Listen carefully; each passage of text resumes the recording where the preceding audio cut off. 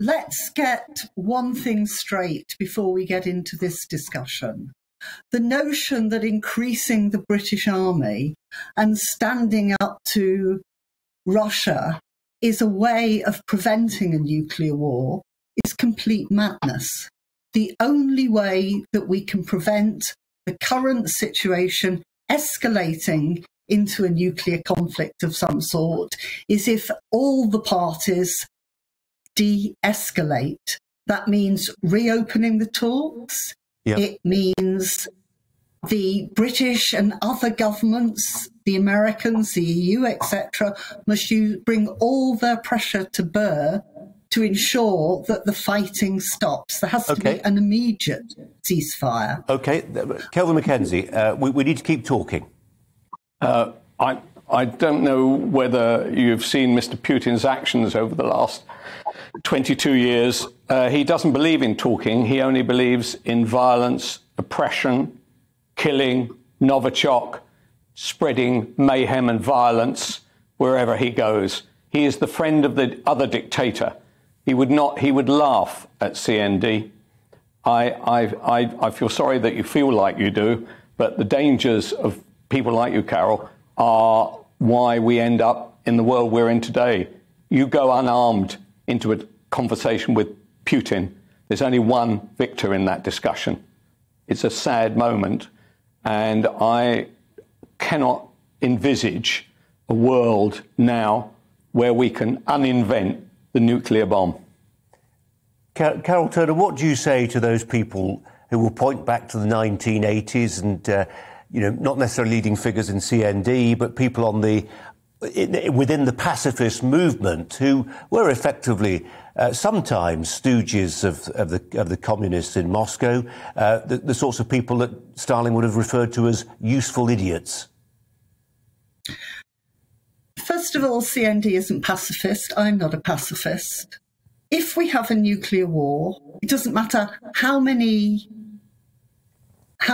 army, how many soldiers, how many tanks we've got. It isn't simply Russia that will be the loser. It's absolutely every single one of us. So please stop all this male posturing and aggression. We're going to stop the horrible dictator by arming ourselves to the teeth. Let me tell you, there are...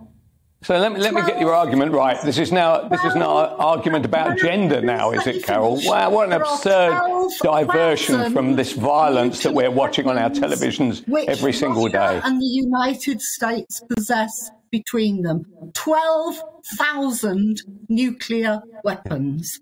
Some of them, not all, some of them have 3,000 times the firepower of Hiroshima. And the bombs that struck Hiroshima just on the specific point, just on the 250,000 people in one fell swoop.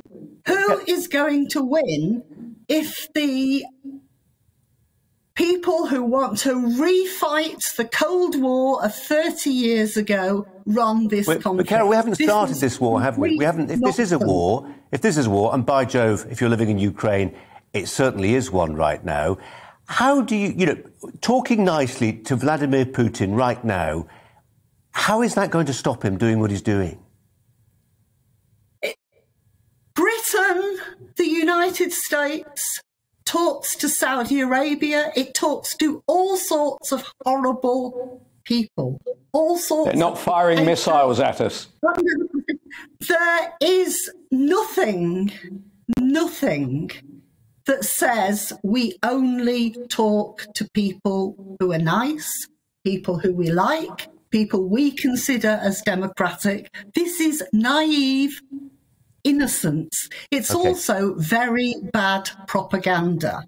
We have to, the worse the enemy you believe you're confronting, the more important it is to sit down and hammer out a solution which works for both sides. There is no alternative for our government, for the European Union, for the United States, but to put pressure for a de-escalation and a discussion.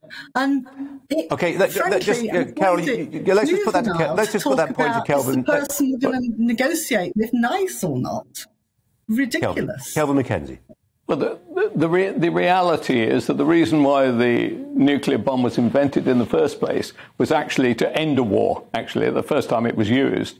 And we are now, 75, 76 years after that, we find ourselves in what is a comparatively local dispute, and there are wars all over the world, a comparatively local dispute, which we are now threatened because something which Liz Truss said aggravated a dictator who is used to having his own way. And so he immediately goes to his default position. What on earth are we supposed to do to that, saying, oh, we're very, very sorry about that, Mr. Putin. If in any way we upset you, and is there anything we can do to possibly stop you killing innocent women, children, since you made that the gender point, women, children and men in a country of which you have no role to play at all? What are we supposed to say to him? But say to him, well, really, you're really going to let off a nuclear bomb, right, in the middle of this effectively a local dispute? What would you say to that guy?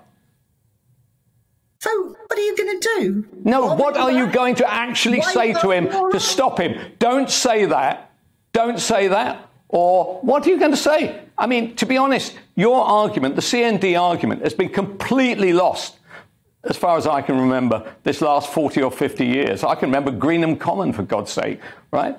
So what are you actually going to say to the Putins of this world?